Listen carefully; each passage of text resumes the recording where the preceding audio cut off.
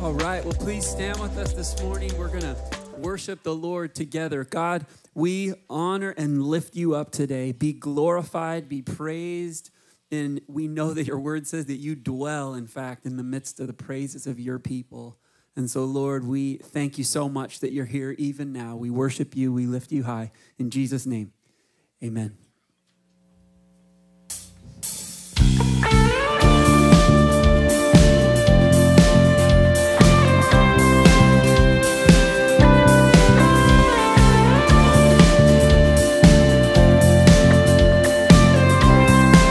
Should change, though the earth should change, and the mountains slip away, you will keep me safe.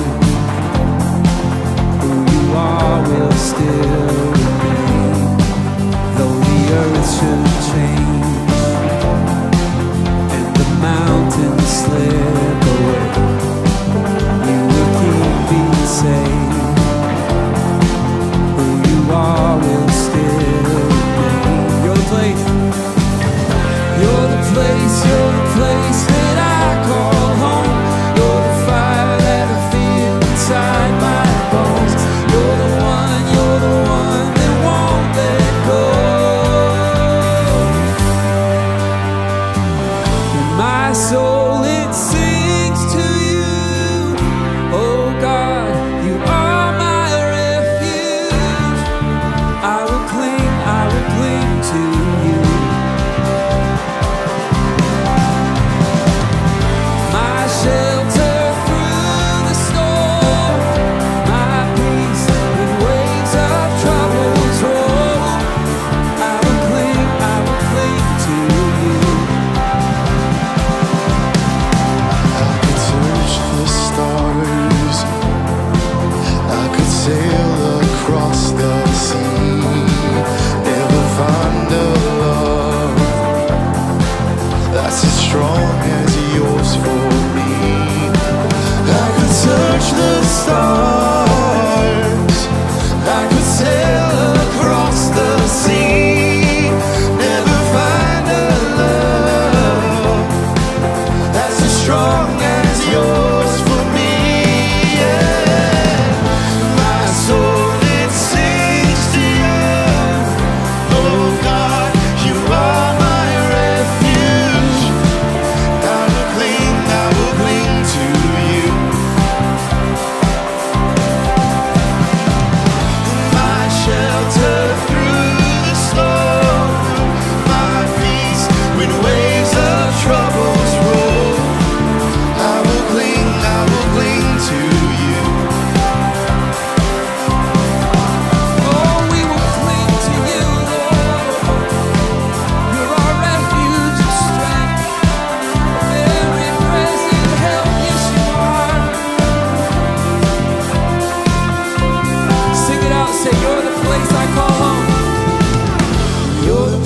you're the place that I call home. You're the fire that I feel inside my bones. You're the one that won't let go. Sing it out, say my soul sings. My soul it sings to you, oh God, you are my refuge. I will cling to you.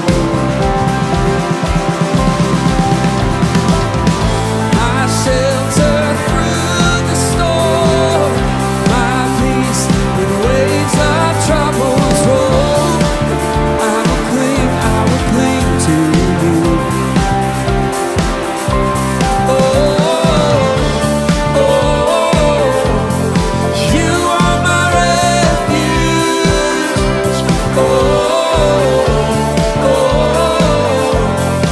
You are my refuge.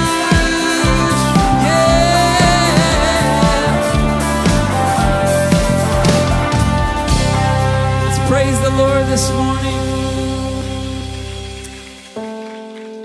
Well, I love to sing to the Lord, and I love to sing to the Lord together. And there's something so special about singing songs to the Lord, not about the Lord. And so as we sing today, it doesn't slip my mind that people could be in a place like this singing about the Lord without getting before him and deep crying out to deep in our hearts, the depths of our hearts and our souls, crying out and singing to the Lord and lifting him high and say, Lord, be glorified and be honored and be worshiped in my life. Not just that he is a refuge, not just that he is a strength, but he is our refuge. He's our strength. And to make it even more personal, he's my refuge and he's my strength and he's my shelter in the storm and through the storm. And this Lord of ours, this good shepherd, this good God, who's our shepherd on the hilltop and he's our shepherd in the valley. And aren't we so thankful that his word doesn't say we walk to the valley, but we walk through the valley of the shadow of death, and he's our shepherd even there. And he's our refuge even there. And he's our strength even there, and especially there when we're weak. We're strong in him. And so, Lord, our heart's desire is to worship you now. Not to wait until another opportunity or another moment, but Lord, that everything that has breath would praise the Lord. And we're breathing today, and we're thankful for this day. And we need you now. We need you every hour, and we need you this hour, Lord. And so God, be exalted, be worshiped in this place, in spirit and in truth, in Jesus' name. And all God's people say, amen.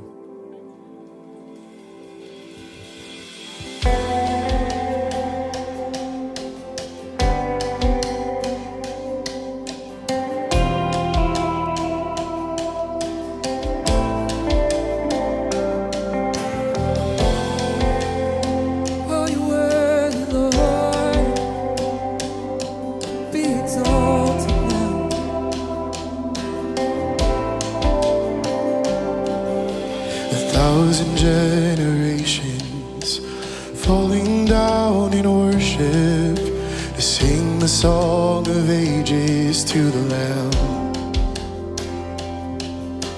And all who've gone before us and all who will believe will sing the song of ages to the Lamb.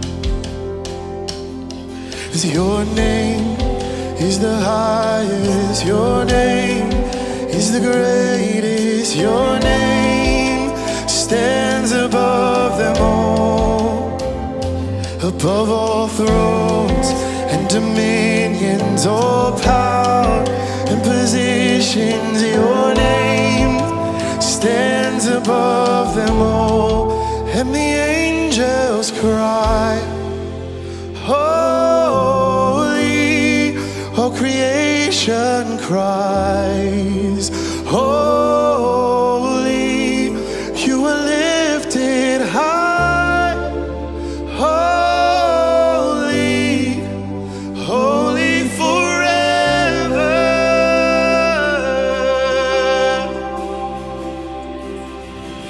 If you've been forgiven, if you've been redeemed, sing a song forever to the Lamb.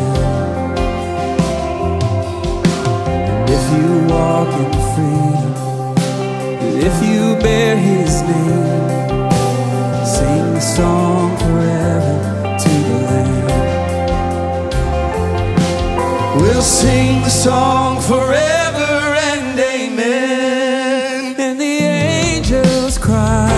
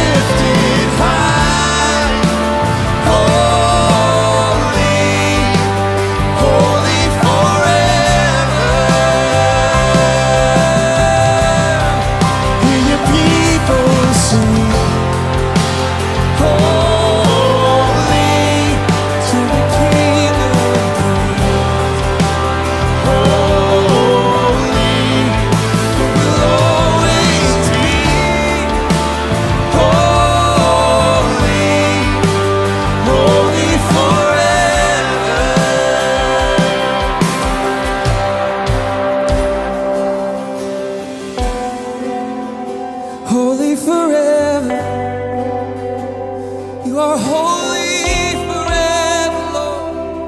Even now, we your people sing that you are holy, you are worthy of all the praise, of all the adoration. And worthy, worthy, worthy, you are worthy, worthy, worthy, worthy, worthy, worthy to receive all the glory. You're holy, holy, holy, holy, holy, holy. You're worthy to receive all our praise. Worthy, worthy, worthy. We cry out, worthy. Jesus, you are. And the angels cry, holy. All creation cries, holy. You are lifted high, holy, holy forever. Hear your people. Hear your people sing. Holy to the King of Kings. Holy, you will always be.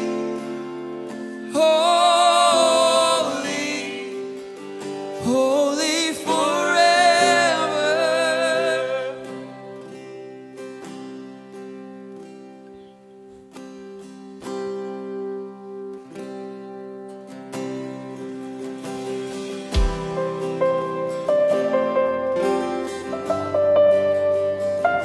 You are good, Lord, and your mercy, it endures forever. Love you, Lord. Oh, your mercy never fails me. And all my days I've been held in your hands. From the moment that I wake up until I lay my head, oh, I will sing of the goodness of God. And all my life you have been faithful. And all my life you have been so, so good. With every breath that I am able, oh, I will sing the goodness of God.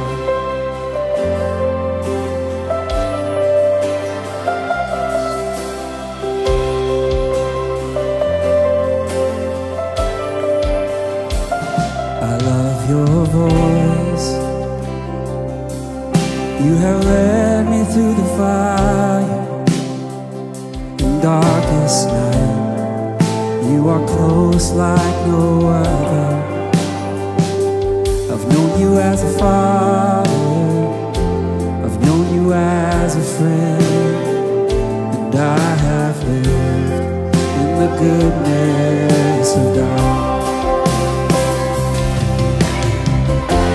And all my life you have been faithful, and all my life you have been so, so good. Every breath that I am able, I will sing the goodness of God. Yes, I will sing of your goodness.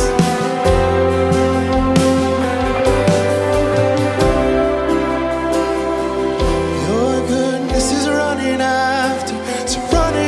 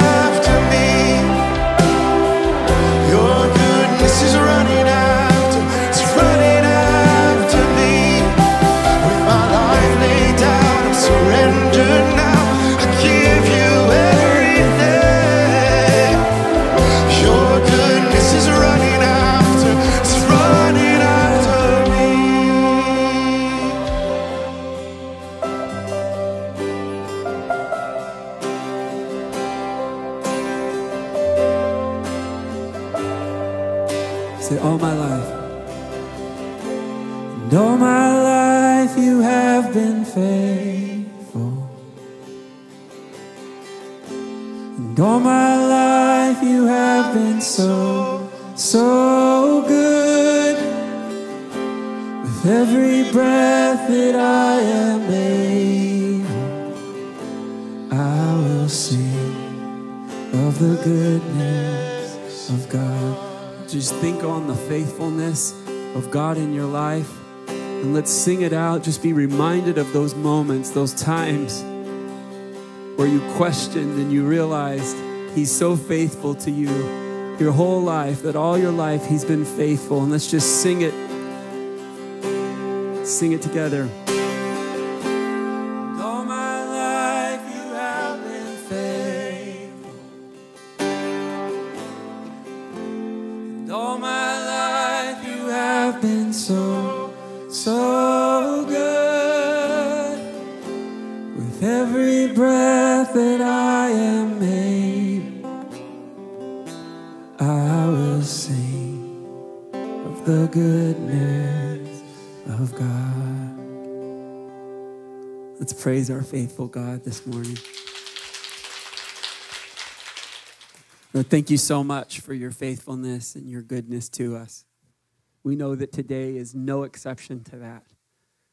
And we praise you for it and we thank you for it. In Jesus' name, amen. Well, hey, turn around and greet one another. We'll get into the announcements in just a moment.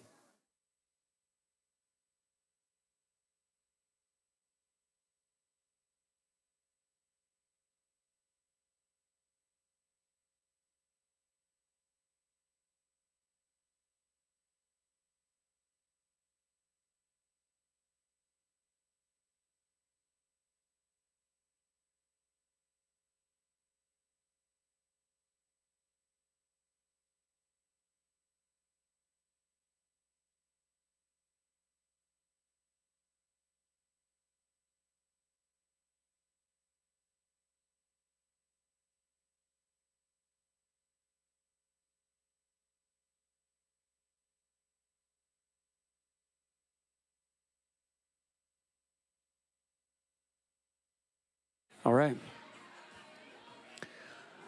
All right. Well, it is so good to see all of you here today. What a blessing to be able to worship our Lord together. And what a blessing to have this beautiful day outside. We're thankful for it. Hey, I want to talk about a few things this morning before we get into the announcements. The first is, if you're a guest or visitor here, welcome. Good to see you. My name's Samuel, and I'm the lead pastor here, and we would love for you to stop by our Welcome Center on your way out this morning and fill out a connection card. Let us know who you are, or just come introduce yourselves. We would love to get to know you. Thanks so much for spending some time out of your Sunday morning with us today. As far as the announcements go, those are coming, but first I want to pray over our service and our tithe and giving and something else. There's 4 ways to give. That is through our website app. We have giving boxes here in the building, and then mail. So we want to pray for that. We're thankful for every gift that God gives and His provision. And one of the things I'll be talking more about in the next couple of weeks is just kind of the next phase as we're expanding our facility a bit. And so we're excited about that work to continue. So on that drop down, there's tithe and offering, or if you'd like to give towards our expansion project, there's a place there to do that as well. Next, I also want to pray because this morning, Pastor Mychal, he's our youth and young adults pastor. He's going to be bringing the word this morning, so we're excited about that. It's going to be great, and he'll continue in our study of 1 Samuel to 1 Samuel chapter 10, and that is great. I also want to pray for the peace of Jerusalem. If you've been following the news over the last 24 to 36 hours, there's a lot of activity going on there. And if you haven't heard, yesterday Iran sent around 300 or more missiles over to Israel. Thankfully, 99% of those, over 99% of those were intercepted.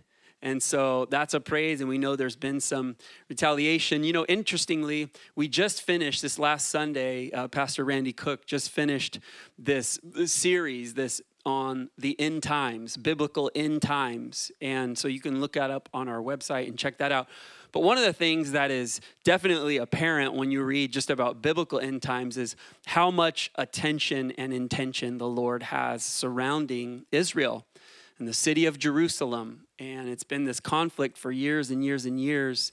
But what we do know is that the United States has said they will back Israel. And so we know in these retaliatory type things, this could go into a greater conflict. And certainly our country is in the mix here. And so I just want to pray. The Bible says to pray for the peace of Jerusalem.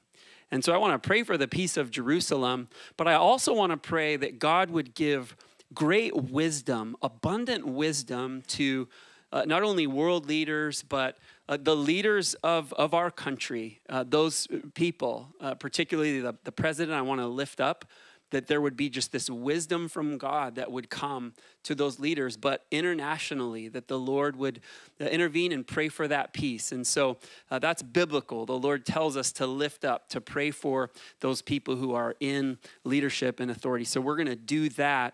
And so I'll work my way to that. But if you would just agree with me as we pray, that would be a great blessing. And we know that God is on the throne. And Mikey's going to talk about it today, that he gives great peace to those whose minds are stayed on him. So let's just set our minds on him and trust him for that peace. Lord, first, we thank you so much for this church that you've entrusted to us and you've given. Thank you for the body. I thank you for the people that represent this body. And Lord, just the friends and family that we've become. And so, Lord, as we give today, we want to honor you in our giving. You're the blesser. You're the giver of all things through you and to you. And so, God, as we give of our first fruits, we pray that it would produce a harvest. Also, we lift up the teaching time today in your word. I pray that you would speak through your word. And as Mikey delivers your word, that you would speak through him. And Lord, we want to pray for Israel. We want to pray for Jerusalem. We want to pray for the conflict that's going on. And we want to ask you, Lord, for peace. Peace that surpasses understanding. Peace for those who are there. Peace for those throughout our world. And Lord, peace for us as your people. Lord, we don't always know what to do, but we fix our eyes on you. And we ask, Lord, that you would give wisdom, wisdom from above, to world leaders. We ask that you'd give wisdom to our leaders to know what to do, those people who are put in position of authority in our country. I pray, Lord, that somehow, some way, that your voice would intervene here and that you would give that wisdom that's needed for a time such as this. And God, give us wisdom too, and help us to remain peaceful even in the midst of something like this, because our trust is in our Lord and our God is good. And we ask this in Jesus' name. Amen. Here's the announcement. Well, good morning, church family. It's wonderful to have all of you joining us here, whether it is online or on site. We have a few announcements for you. And first up, it's our men's barbecue dinner and devotion that's coming up on Friday, April 26th, starting at 6:30 p.m.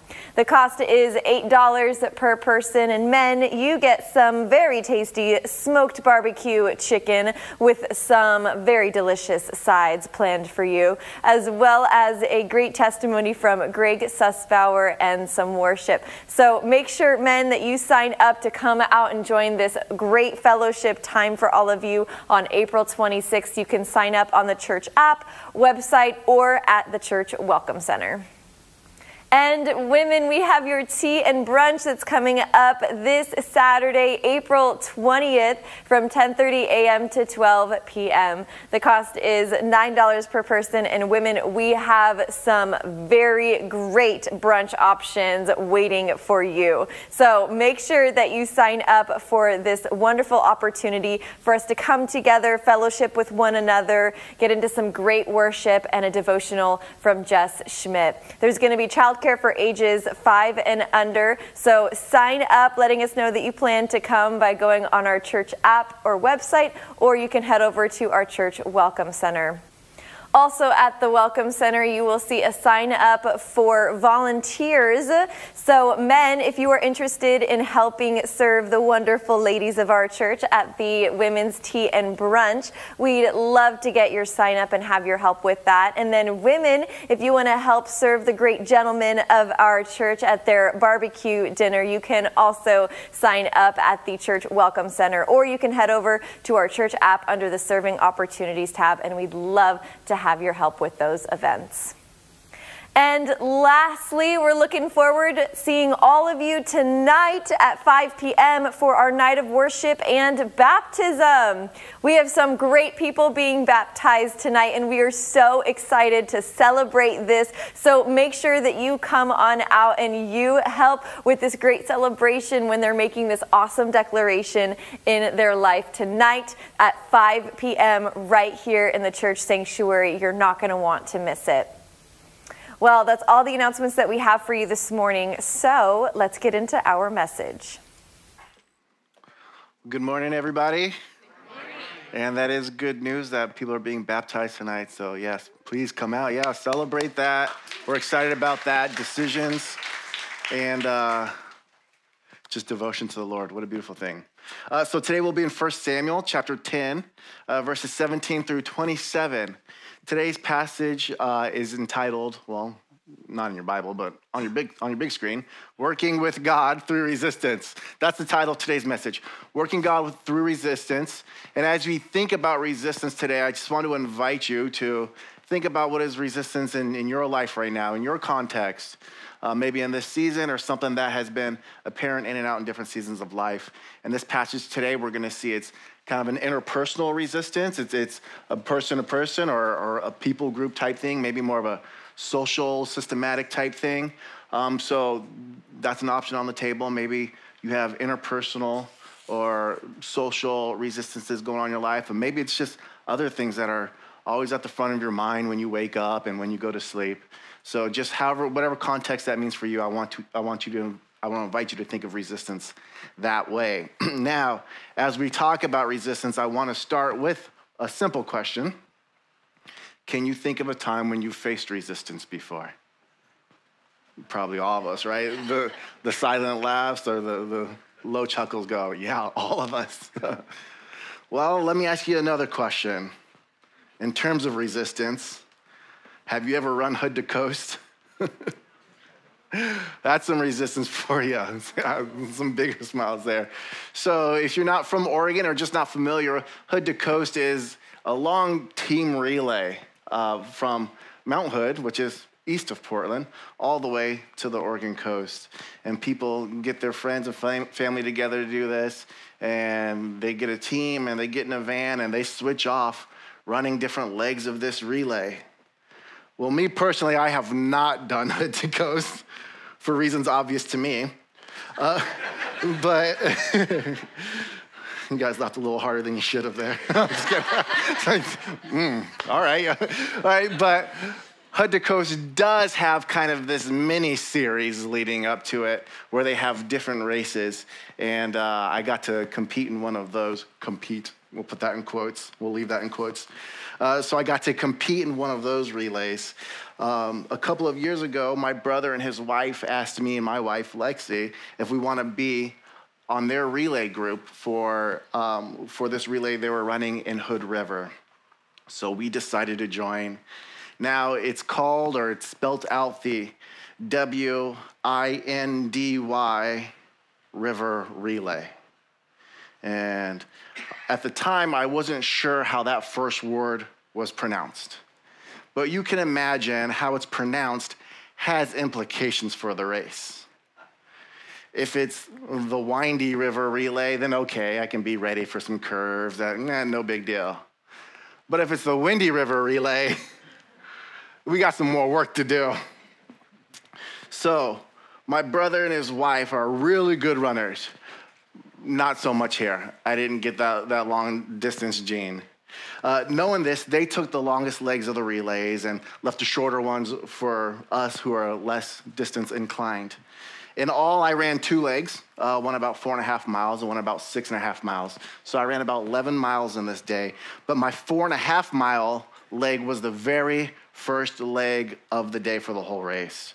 So I'll set the scene for you.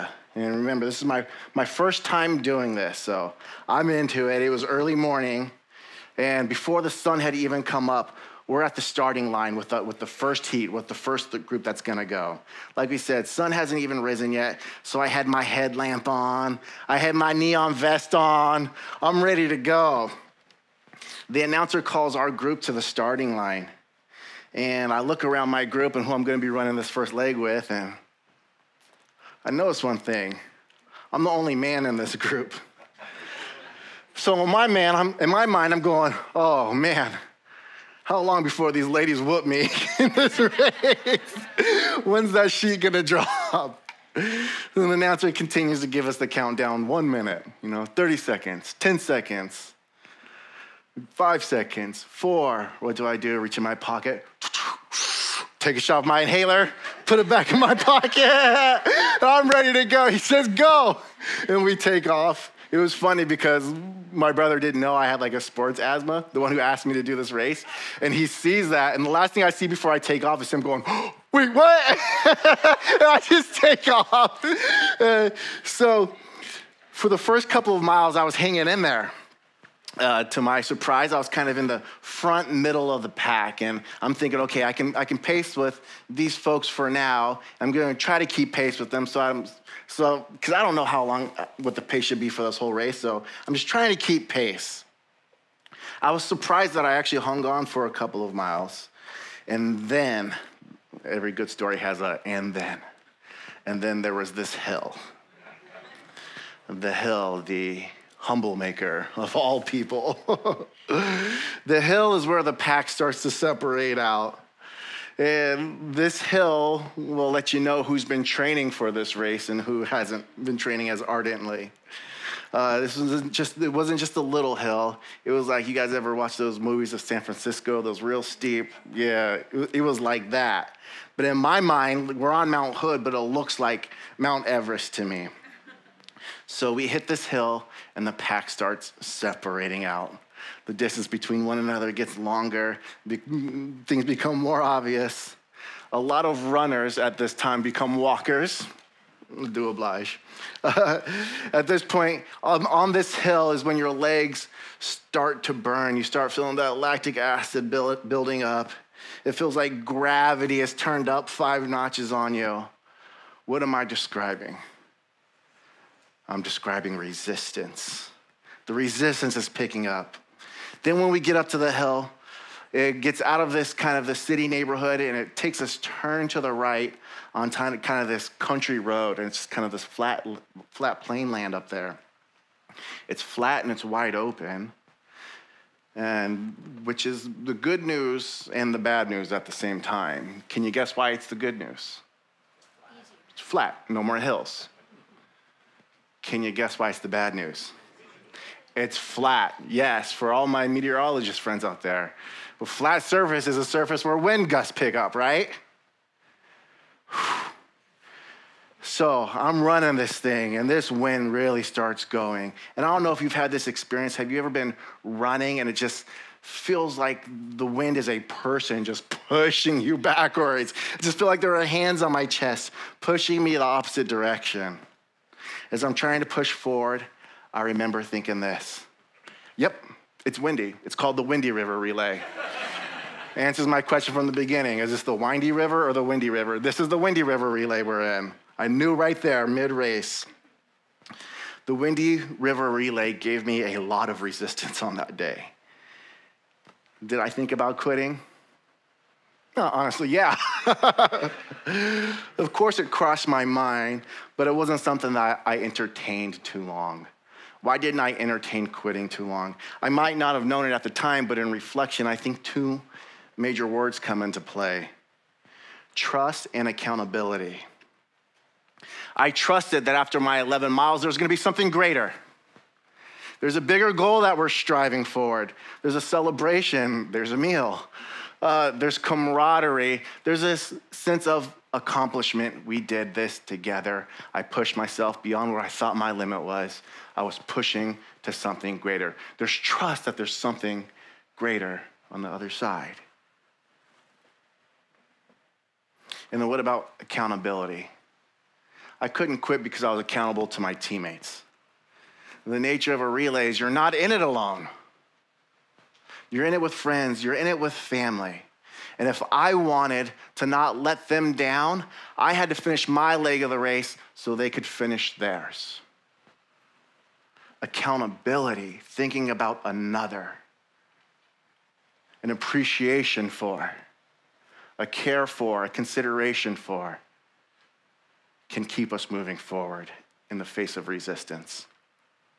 Today we're going to read about resistance to God within the nation of Israel, and we're going to see how Samuel trusted the Lord in the midst of that resistance and how Saul showed accountability in the midst of that resistance.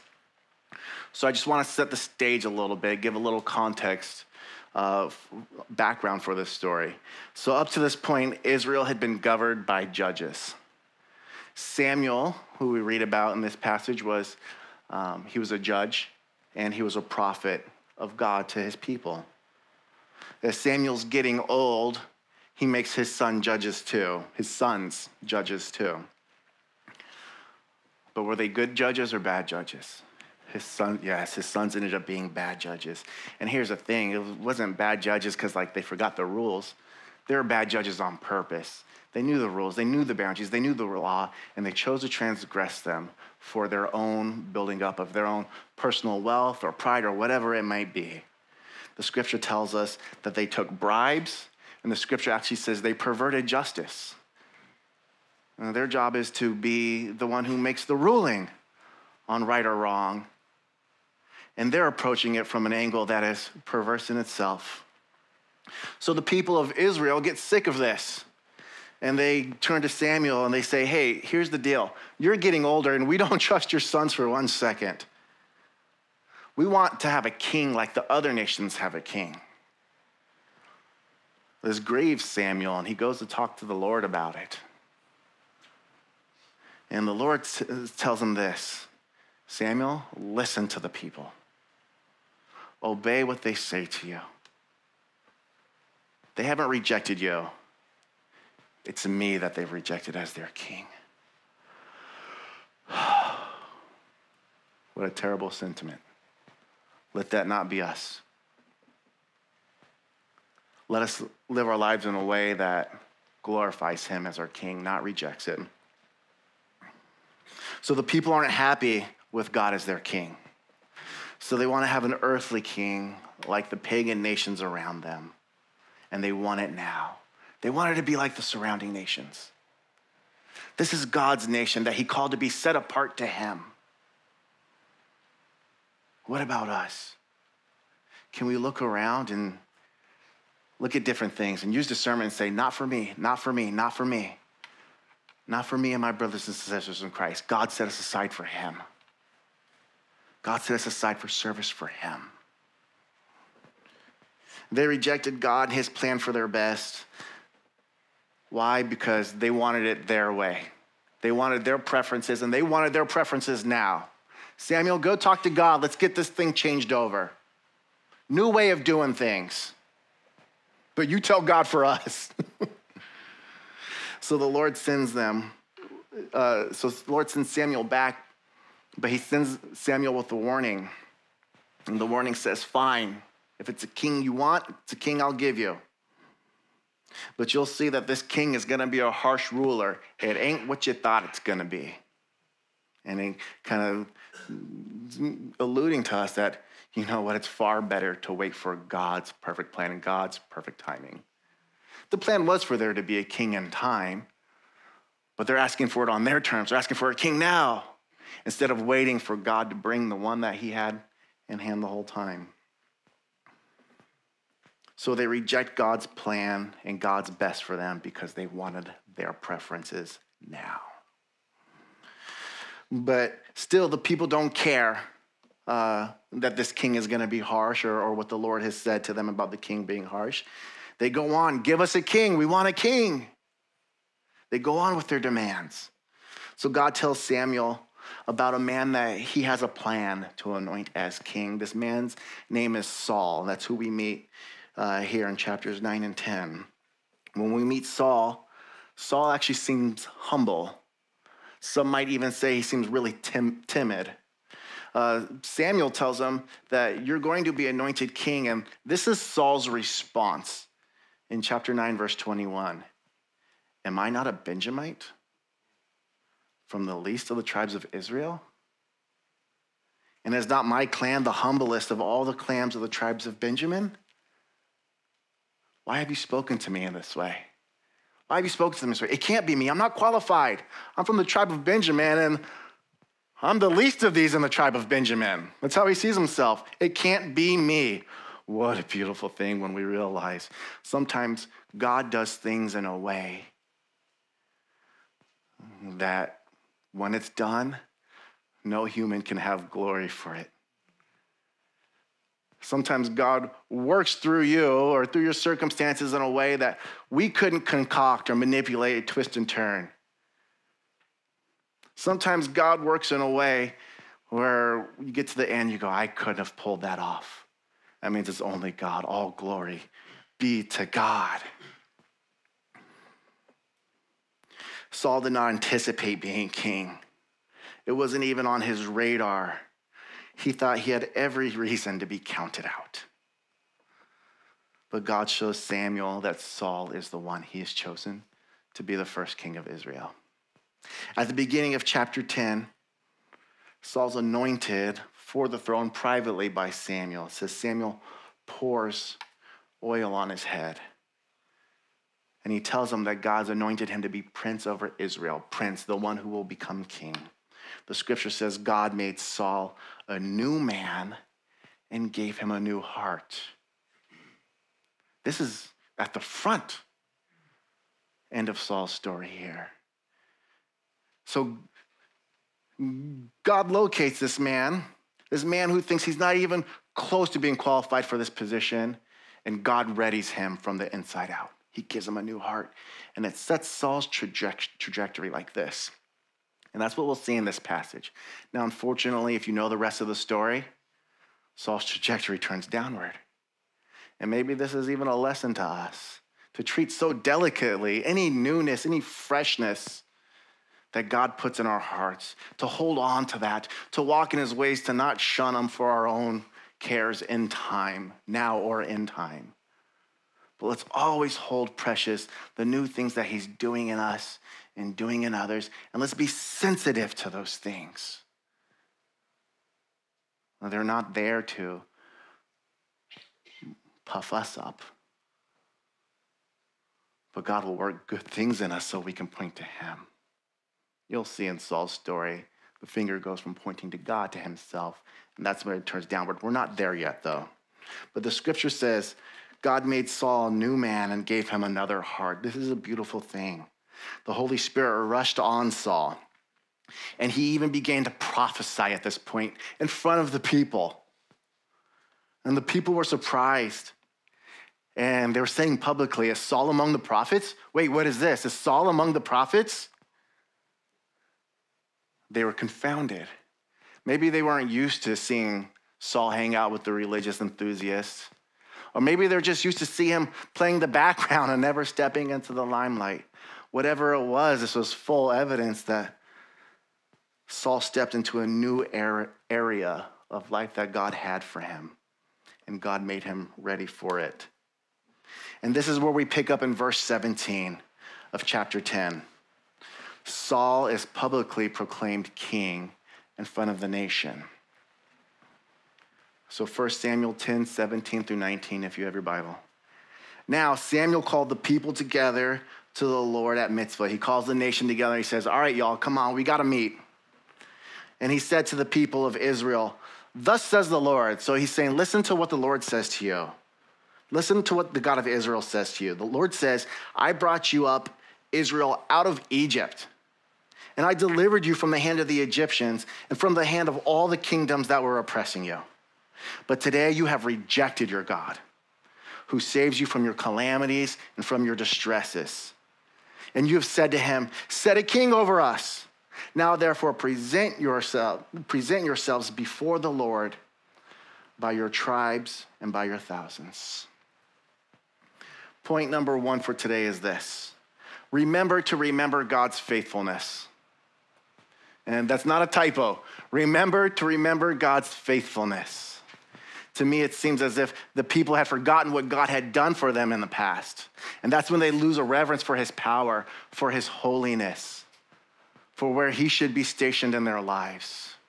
And in doing so, they start to stray from their well. And they start down this have it my way trail, and it gets further and further, and more resistance is built up in the nation. Remember, we must remember to remember how God has been faithful to us in our lives and biblically.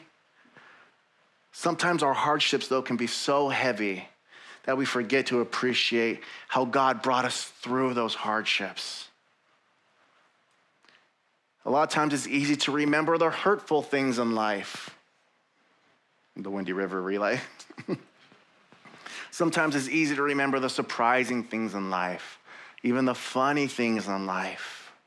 But we need to make a habit of remembering how we have seen God move in our lives and how we've seen God move in Scripture. If we forget to remember, it becomes easy to lose appreciation for him. It becomes easy to lose trust for him, to lose honor for him, to lose a knowledge of his power in our lives. In this scene, God appointed Saul as king, and he reminds the people that they have forgotten his goodness and power. As God is telling the Israelites they'll have another king, he also tells them, but I'm the one who brought you out of Egypt. Remember? I'm the one who freed you from the kingdoms, plural, that oppressed you. Remember that? But today you've rejected me.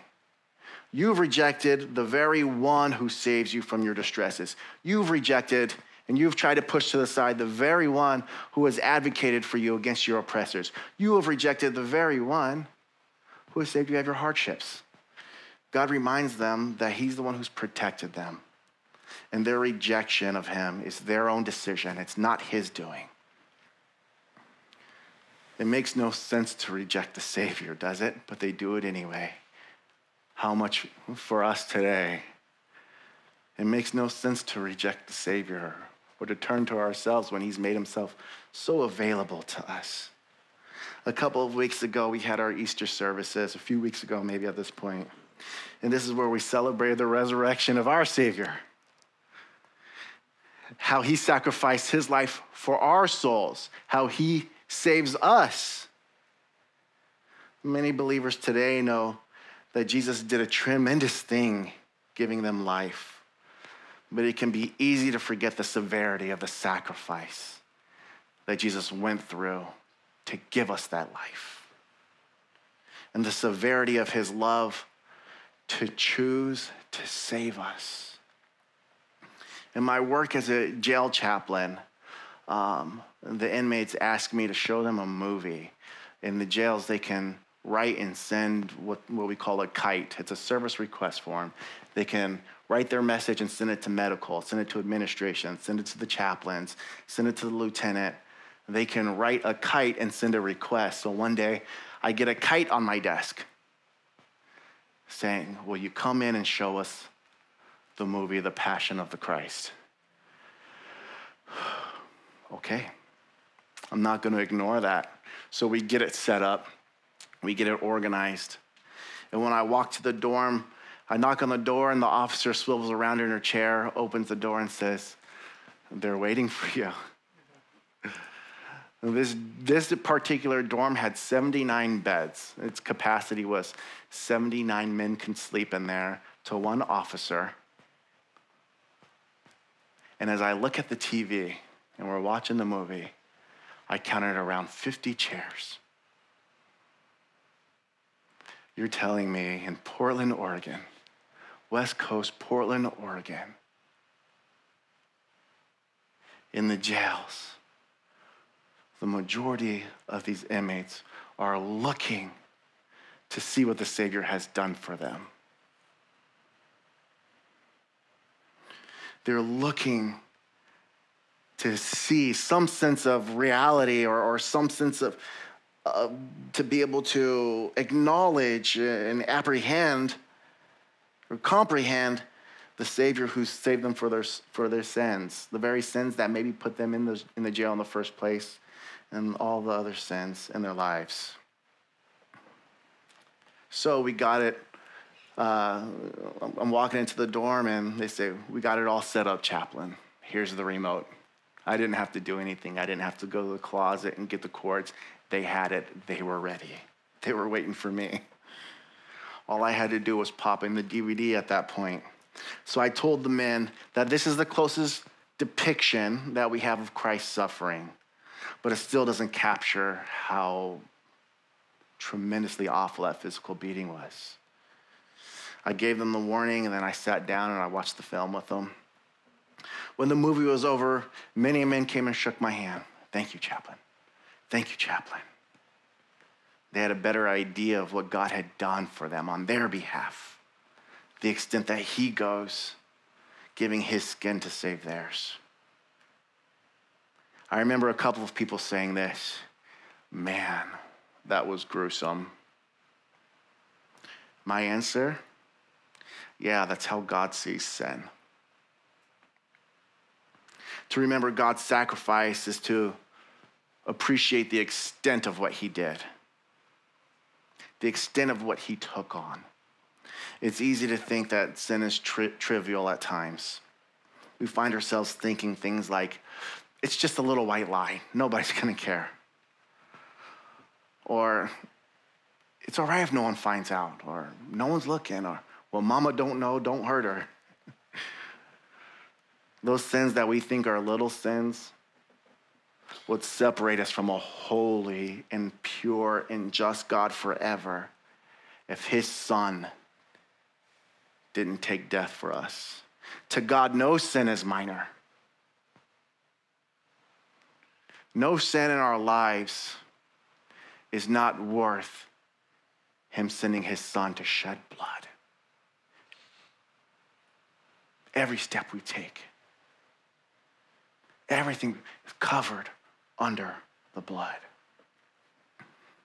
That's the severity of sin, and that's the severity of God's love for us, that Christ would have to suffer like that to give us freedom.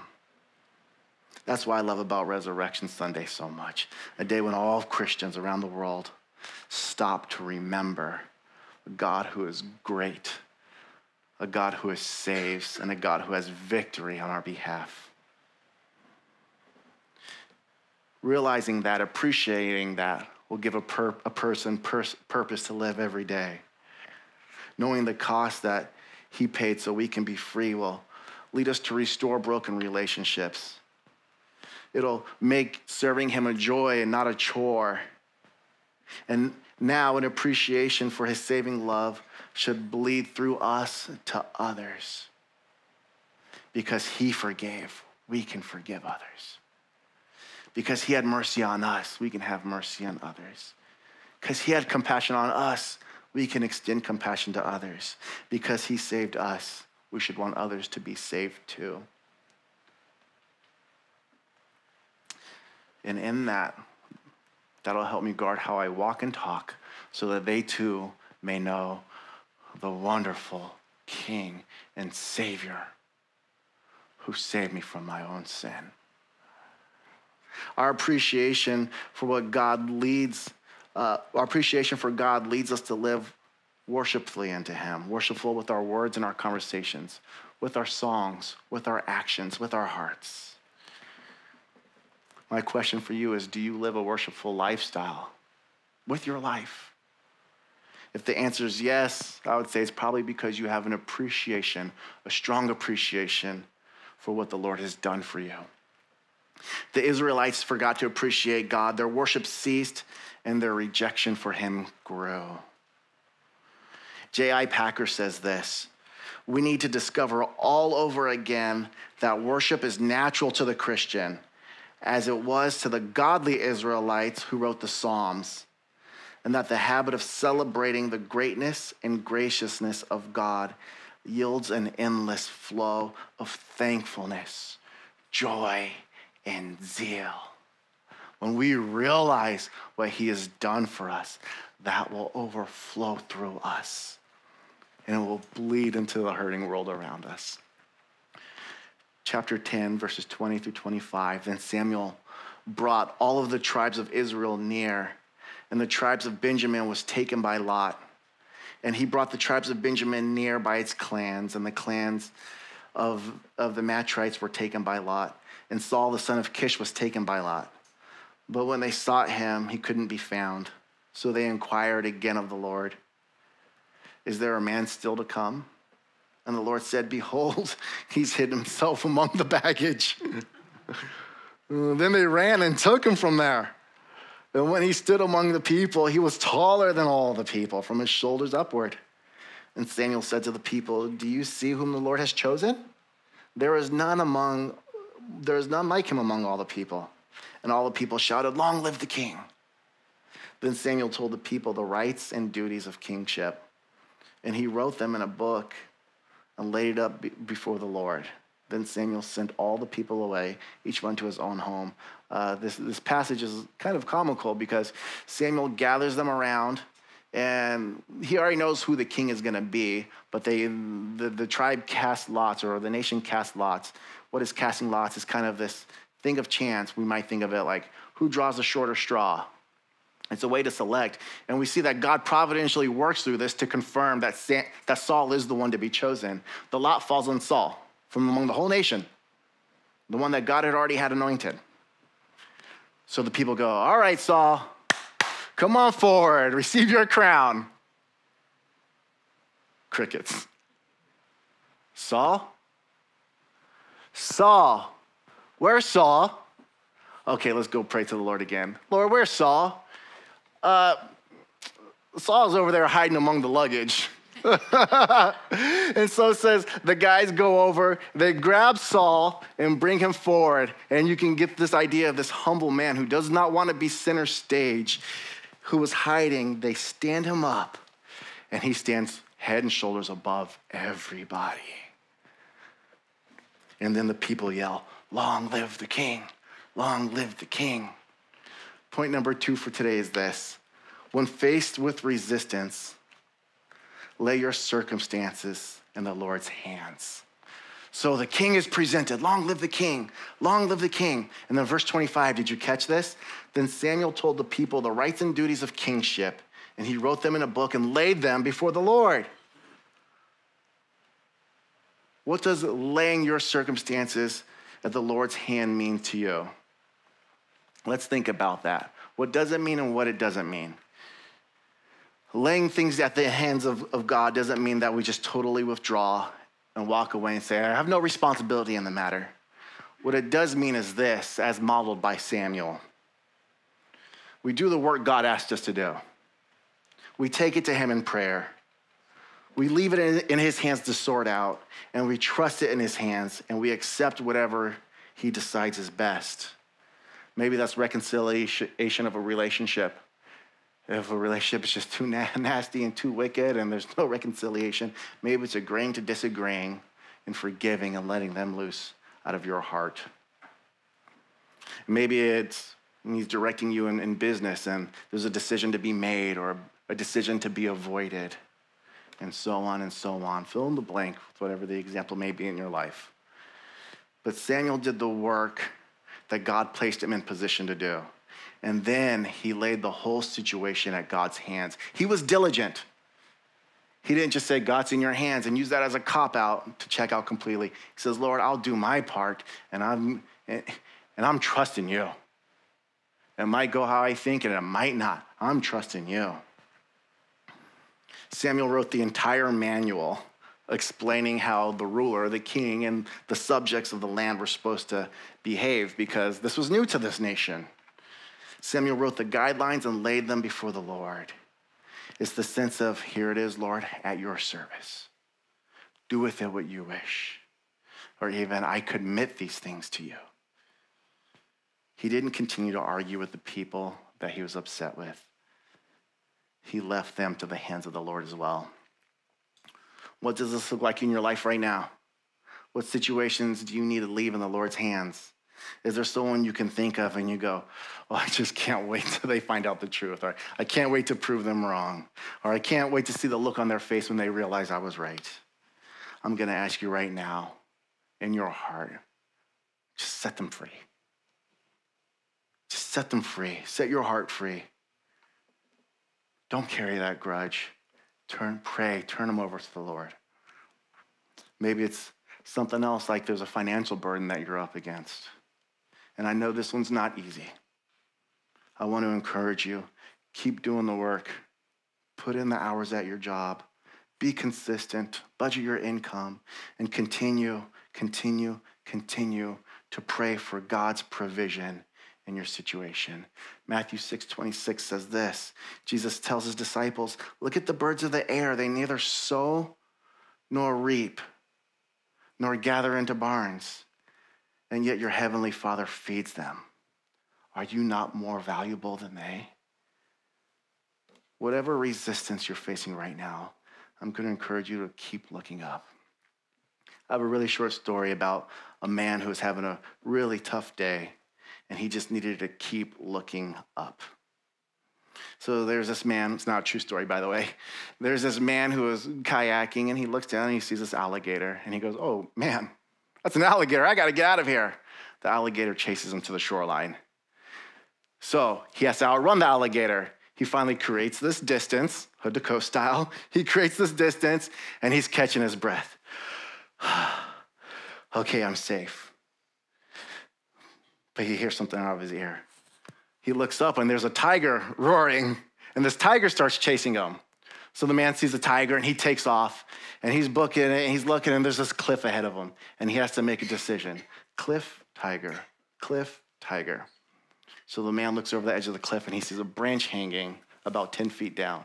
He jumps down, catches the branch. The tiger looks at him, turns around, and walks away. Leaves the scene, but the man doesn't know it because he can't see the top of the branch. The man feels some sense of temporary reprieve.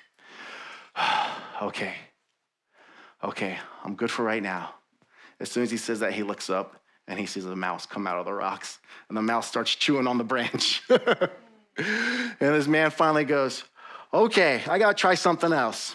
And he looks up to the sky, and he says, Lord, I know we haven't talked in a while, but if you're there, can you hear me? And the Lord says, yes, I can hear you. And the man replies, great, I need a little bit of help here. The Lord says, okay, are you willing to do what I'm going to ask you to do? And the man says, yes. The Lord says, climb up the rock and just go back to the cliff top. The Lord knows the tiger is left, but the man doesn't. So it's silence. He doesn't answer. The Lord repeats himself, climb up the rock and go to the cliff top. More silence. The next thing you hear is the man say, is there anyone else up there I can talk to? Sorry. But it can be easy. The point is this, it can be easy for us to call out to God in times of resistance. But it takes more head and heart work on our part to follow through with what God says, to realize that he sees the playing field far better than we do. His perception is here when ours is only what we can see. What does faith do? Faith allows us to recognize we can only see this, but I can trust my God who advocates for me. This is what Samuel had, this trust in God. I'm going to go forward with your call, even in the face of this resistance, knowing that you have the right way and the right path. This is how we can be built up in peace. Sometimes it's easy for us, though, to lean back just on our own understanding. Our circumstances seem so pressing and so intense that our first reaction isn't even to go to the Lord with this. It's, no, I can fix this right now. I can get out of this. Proverbs 3, 5, and 6 says this, trust in the Lord with all of your heart and do not lean on your own understanding. In all of your ways acknowledge him, and he will make your path straight. Seek the one who has higher wisdom. Seek the one who sees the whole plain. When we stop trusting God's wisdom, that's when we start making ourselves the rulers of our own lives. That's when we become like the nation of Israel in this story here. Give us a king. We want to do it our way. It's our life. We're calling the shots now. And what does that do? That pushes God, the true Savior, to the side.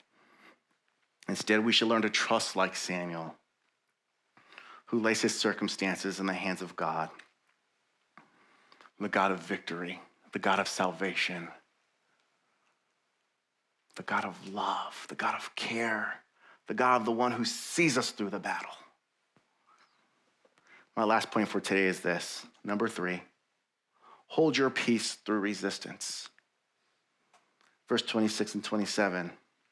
Saul also went to his home in Gibeah, and with him went men of valor whose hearts had been touched by God. And then the scripture says this, verse 27, but some worthless fellows said, how can this man save us? And they despised him. They despised Saul. And they brought him no presents, but he held his peace. So everyone else and people in the nation are bringing presents, and they decide not to. And it says, in the face of all this insult, Saul holds his peace. Saul has this life-changing moment as he's proclaimed king. It's a huge victory. It's a huge milestone. And the people cheer him on, and they start chanting something that they've probably been wanting to chant for years. Long live the king. Long live the king. But right away, right after Saul gets his blessing, he's met with resistance. He's met with an attack. The scripture tells us that these worthless fellows start publicly talking trash about Saul. How can he save us? What can he do? Follow him? What? Not only do they disrespect Saul, but in doing so, they're questioning God's picking and selection of Saul. And their resistance had bred more resistance in their hearts. And they're snowballing to a way further and further away from the heart and will of God. The worthless men refused to bring Saul his gifts in a way to publicly upstage him. Saul had a few choices on how he'd respond, and my message for us today is this. We all have a few choices on how we can respond in these moments. Saul could have lashed back at them, or he could have kept moving past their petty resistance, past this distraction.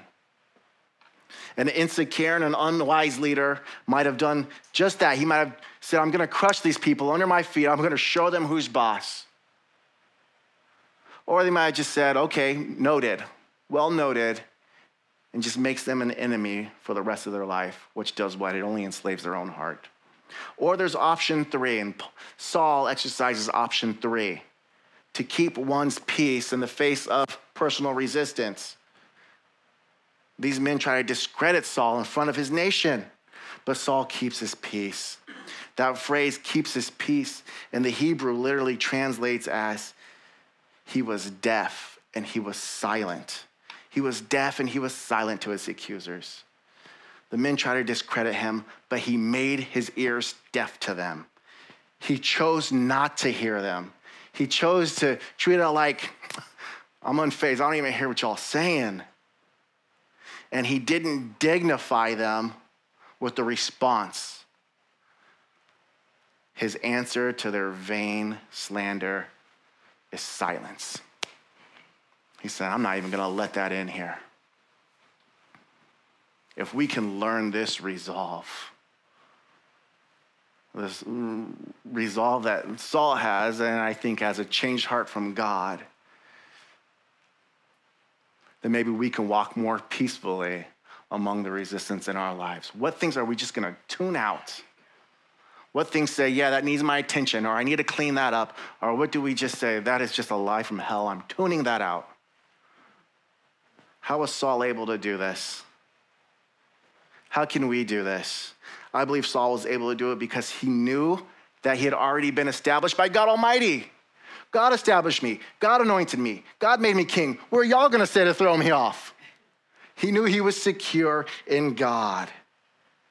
God had touched his heart, and God had surrounded him by men whose heart God had touched. In this, Saul was able to shun the slander of the evildoers, of these worthless fellows, and he was able to walk away unfazed. Saul tuned them out completely. Didn't even give them a court date. He just said, nope, and just turning that accusation down. He didn't lose sleep over the lies that the enemy was trying to attach to them. Saul had security in knowing that he had been selected by God.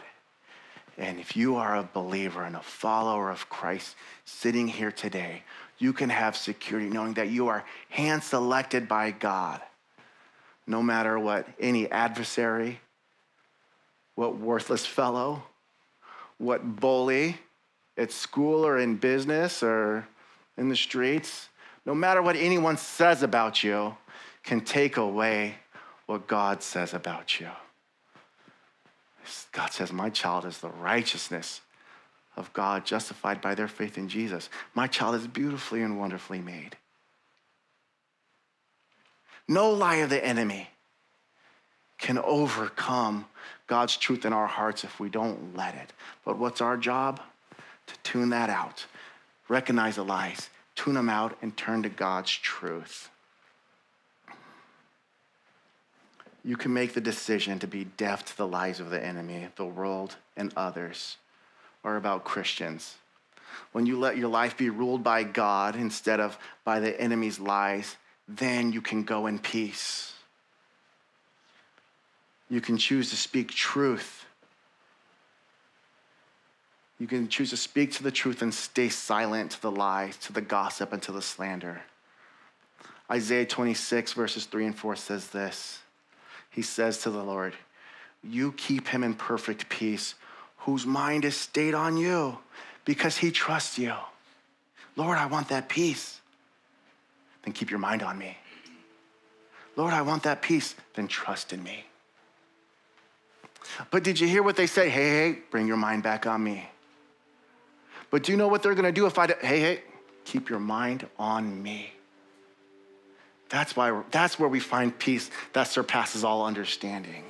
Not in the noise and the lies of the world, but in the truth of our God, creator of the entire universe, the one who defines and creates truth, what he says about us. Saul held his peace amid this resistance. We see that Saul started with great promise. He was chosen and anointed by God. He was given a new heart. He was filled with the Holy Spirit. He was supported by great men. He was given gifts as royalty. He was enthusiastically supported by his nation. He was surrounded by valiant men whose hearts God had touched. And he was wise enough to not regard every doubter as a critic and an enemy. There are some we just gotta let them go. Sorry, I got enough of my life. I can't hold your hostility. Sometimes we just gotta tune it down. One commentator says this: despite all these great advantages, Saul could still end badly. He had to choose to walk in the advantages God gave him and choose not to go his own way. The rest of the book of 1 Samuel shows how Saul dealt with that choice. We learn that Saul didn't handle his choices well as time progressed. He abandoned the new heart God had shaped in him as he got prideful. Let that not be us. Let us treat the change that God makes in us and in our hearts as delicate, as precious, and let's continue to choose him every day and walk into the newness of heart that he gives his believers. Let's choose him every day, again and again. Center his will and not ours. I just want to finish with these words right here, or this question. Do you find yourself running against resistance?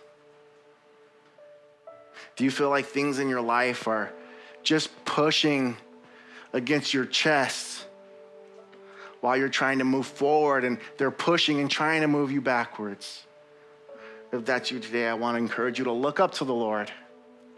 Keep looking up. Lay your circumstances in his hands. Keep your peace when the resistance wants to break you down. Tune out the hate, tune out the lies, tune out the false labels, and tune up God's word in your life.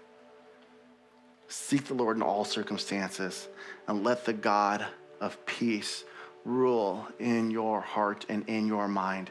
Let's pray together.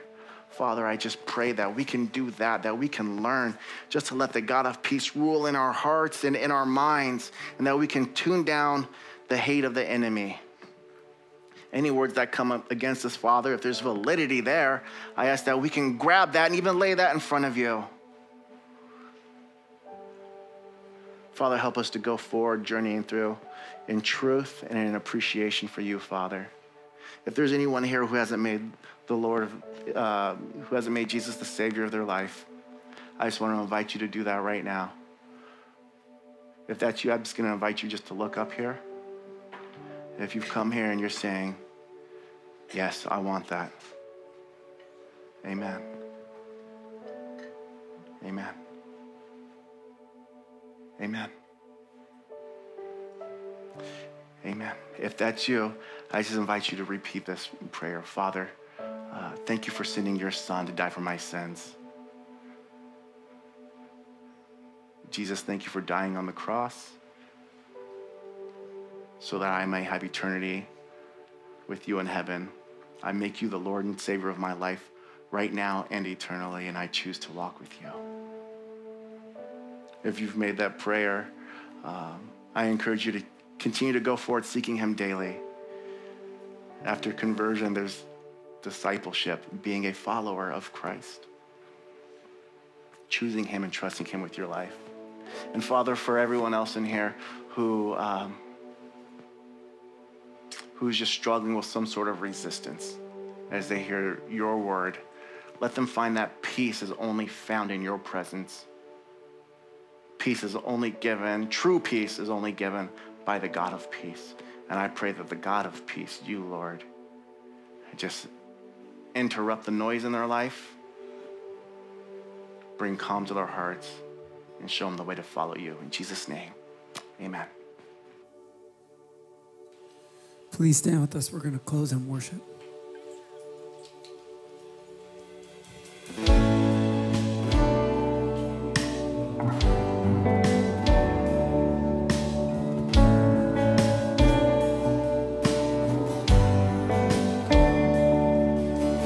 Father of kindness, you have poured out grace. You brought me out of darkness. You have filled me with peace. Giver of mercy, you're my help in time of need. Lord, I can't help but sing. Faithful you are,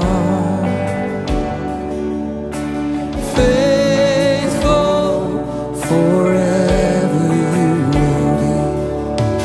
Faithful you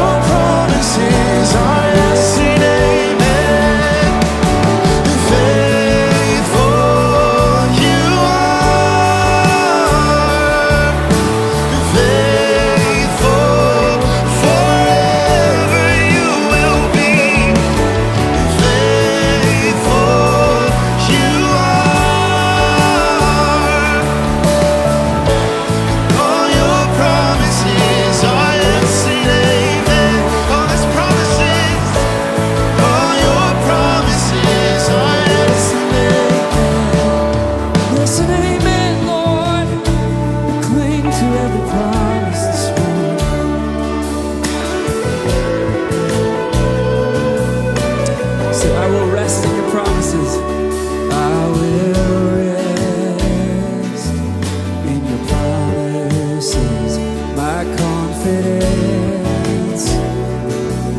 is your faithfulness. I will rest in your promises. My confidence is you. Sing it out. I will rest in your promises. My confidence is your faithfulness. I will rest in your promises. My confidence is your faithfulness. Oh, faithful you are. Faithful forever you will be. Faithful you are. All your promises are yes and amen. He's faithful. Faithful you are. Faithful forever you will be. Faithful you are. And all your promises are yes and amen. All your promises are yes and amen. All your promises are yes and amen. Let's praise him this morning. Now, church, may the Lord bless you. May the Lord keep you. May the Lord make his face shine upon you, be gracious to you, and give you peace as you go from this place. We're looking forward to seeing you guys back here tonight for our baptism service. Let's go. Until then, be blessed. Love you guys.